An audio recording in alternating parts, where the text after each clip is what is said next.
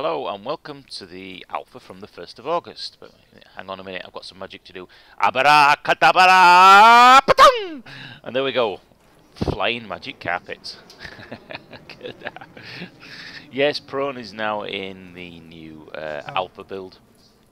It's actually pre-alpha build. I'm just doing a lot. Abracadabra! There you go. Just need a Harry Potter magic wand and you can do magic.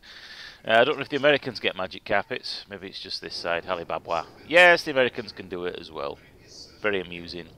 We know it's pre-alpha, so I'm not going to judge it too much. One of the things it said in the developer's notes was that they'd improved the time, or speeded up the amount of time it takes once you throw a smoke grenade. It should now go off a lot quicker.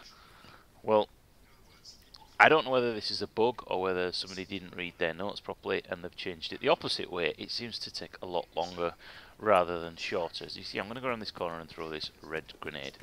I don't remember it being this long, and if they're saying they've shortened it, then I definitely don't remember. So I'm going to check this out now. That should, in reality, go off now. Shh. Let's wait. Let's wait. That seems to take an awfully long time for that to go off.